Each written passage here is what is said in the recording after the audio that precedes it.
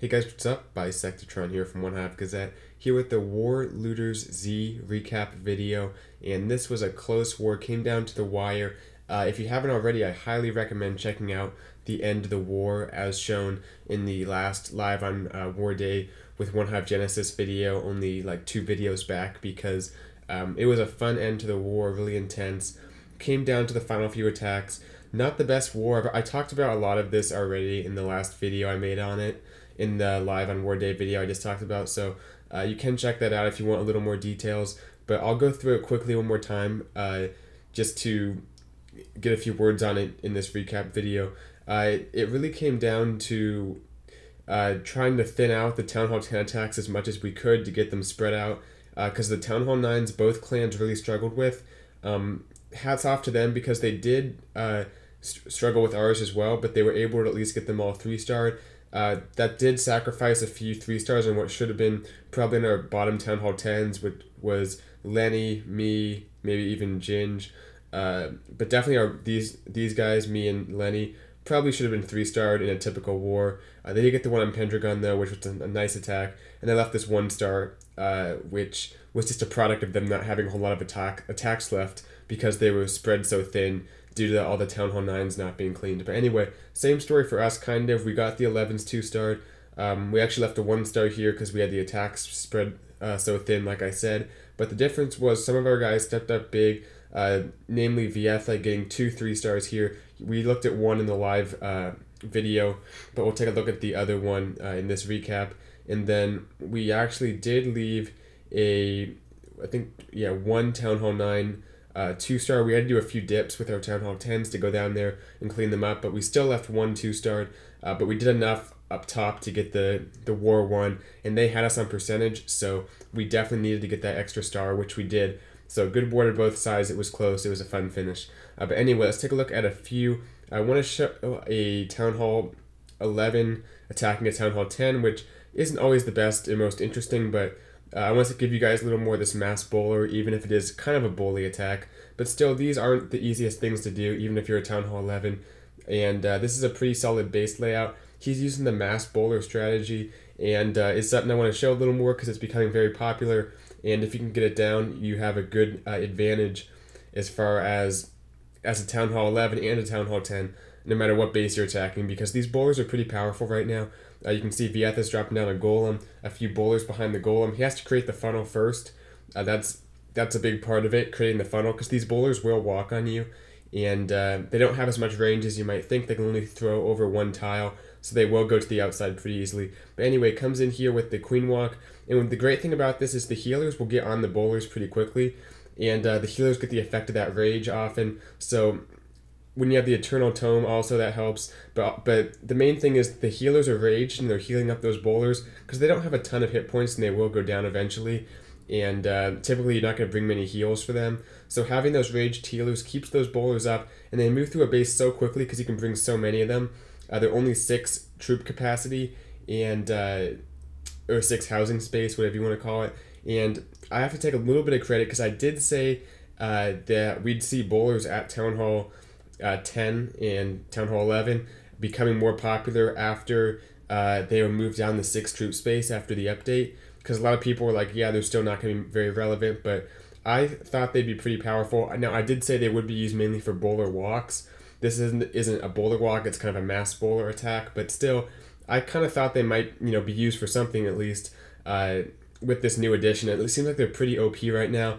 Some people are even asking for a nerf. I'm not sure about that, but if they keep this up, I guess we might have no choice but to ask for a nerf, because they are really running through some bases right now, and we don't want to see Town Hall 10 or Town Hall 11 be ruined by this strategy. But anyway, always a fun attack to watch nonetheless. We're taking a look at number 12 now, and this was another interesting attack. We're taking a look at a double zap quake. Sorry about that. A double zap quake dragon Golaloon. Just a lot of stuff here. Taking out 2 air defenses with his spells, so a pretty solid trade if the rest of the base is set up nicely for you to get another air defense. You can see right here the dragons go down. Pretty easy funnel for the dragons. Just like 2 wizards and then they're straight on in. Luckily no black bombs to take out those dragons, which could potentially ruin the attack. But the dragons get the job done. Now he's coming in up top here with a golem, a few wall breakers to let the golem and the queen into the base, and just a few wizards to create the funnel. There goes the king, so kind of a very miniature kill squad going in. And just the goal is to get that one air defense and the CC troops, I believe. And then from there, he'll start the air part of the attack. But everything making its way through, pops the king's ability. A golem comes out of the CC, which really doesn't matter. It might prevent the heroes from getting a little more value, but it's no threat to the air attack. And that level 4 Lava Hound comes out, which is pretty tanky. Because you can bring that in your CC now at Town Hall 9, I think air attacks should be a little bit more common. And even though Valks are still powerful, it's definitely something to think about if the base is laid out correctly for the attack, and this base definitely is. So that 1 max Lava Hound did so much tanking, it's still at like 2/3 health, so great there. But the balloons making their way through, taking out these defenses. There is that Tesla farm over there, but the dragon's taking a little bit, a few balloons are making their way through, and both those Lava Hounds are still up. The great thing about this attack is even though he took out 3 air defenses, it was mainly with his spells. So he had, I think, like 2 Lava Hounds, like 19 balloons. So still a very big air force for, not much left of a base without 3 air defenses and the queen. So got good trades at the beginning, overpowered the rest of the base. Awesome attack to Yaji, getting the 3-star. Alright, base number 14 is the next one we're going to look at. 007 coming in and doing it with some Valks, just a very powerful, again, no jumps, no quakes. I've been seeing this more often lately, is, sacrificing a little bit of knowing where your Valks are going to go just for that power that the spells can bring. If you can heal up your Valks, 3 times during a raid, unless they really go weird on you, there's a lot of different paths they can take that will still get you the 3-star, so keep that in mind. There's a lot of room for error when you have that much power in your Valks and all the spells you can use on them. So anyway, starts off with the Queen Walk, just drops her down, pretty easy funnel. Gonna let her start moving. Not sure why he popped the ability there. I'm not sure if he would have needed it, because those Teslas were about to go down. I mean, they don't have a whole lot of hit points. The Queen can take them out pretty easily. Maybe would have needed it anyway, I'm not sure. I think he just wanted to start the Valks, so get the Queen's ability out of the way, and let's go ahead and start the Valks. The King creates the funnel on one side. Everything's moving its way in, has that Rage. Probably didn't even need it because so many Valks, like 19 of them, or 20, and I don't even know, maybe the CC had some, but they moved through so quickly already. I'm not sure the Rage was needed, but not like he's really missing anything because he still has a ton of heals for them. That first heal goes down, and you can see they do end up going in a little bit of a weird direction here because he knew that they wouldn't go into that builder's hut compartment, but I think he was hoping they'd head a little bit more north. Instead, they're kind of going south. But the thing is, like I said, if you have all these spells and all these Valks, they can go in a lot of weird different paths and still get you the 3-star, because right there they kind of group back up, and now they're going to make their way back into the base, reunite with the Queen, who's still working her way through, and get to the rest of this base, because there's so many Valks still left up.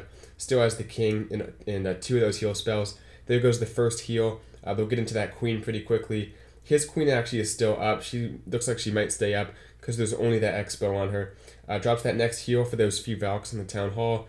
Good decision there. Keep those 4 or 5 alive to do some more work in the base. So everything's kind of converging on this last spot. We'll go ×2 just to speed things up a little bit as these last few troops take out these last few buildings. But anyway, it was a fun attack to watch. Good job to 007, and I think it's a good strategy, not bringing the jumps or the quakes unless it's absolutely needed to take out a part of the base, especially when you're bringing so many Valks, because you can get such great value for those heals and rages that you can use on them. So anyway, nice attack. Last one is 24, and a little more variety for you guys. This is Nate, and another attack featuring some suicide dragons, which is something that we haven't seen as much of lately. I think I did put out a video a few weeks ago that there's like a resurgence of them. Kind of died down, but I started to see a little bit more. So here and there we're seeing it. Also, I think miners could be something to take out the Queen. I've seen some people do it in friendly battles, so like a CC4 miners could potentially take out the Queen if you deploy them right. Something to think about there. Maybe we'll see it in some attacks coming up in the next few wars. But anyway, we have Nate taking on this base. I like the poison on the Queen because so often people don't use the poisons You know, because you might use one on the CC troops and never get around to using the second one. But here he plans on putting the poison down, and he does it. It gets those dragons some extra value because the queen doesn't take them out as easily. That one dragon is still at like full health, so it's going to get more value because the queen was affected by that poison. So good use of it there. Better than, you know, using it on a skeleton trap or something. So here come the 2 golems. No Valks, which is something you don't see for like these kill squads. Just kind of an old-fashioned 2 golem attack. I think it's Shattered that people call it, 2 golems.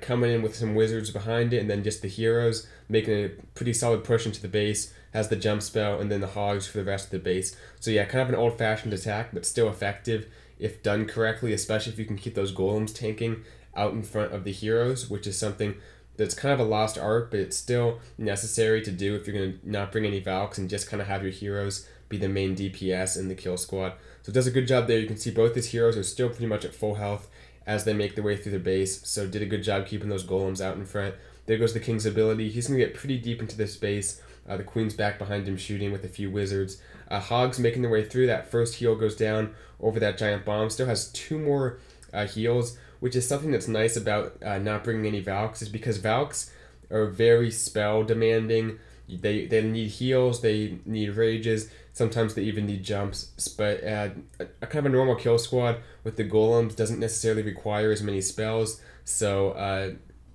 is able to bring more for the hogs.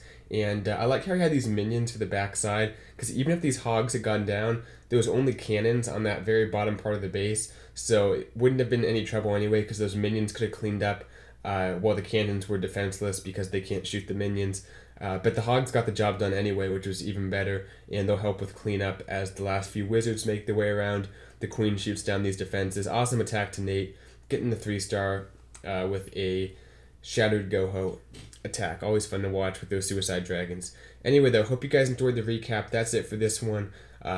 Good job to both clans. It was kind of an ugly war, but they happen, and doesn't mean it wasn't a fun one to be in, but hopefully we'll come away from this war and be able to improve on our performance a little bit, and next time you see an arranged war, maybe some more high-level 3-stars if we can get that. So anyway, thanks for watching. Got an exciting war coming up that we're just got matched with right now, so stay tuned for that one. I'll see you guys later. Bye, Sectatron out.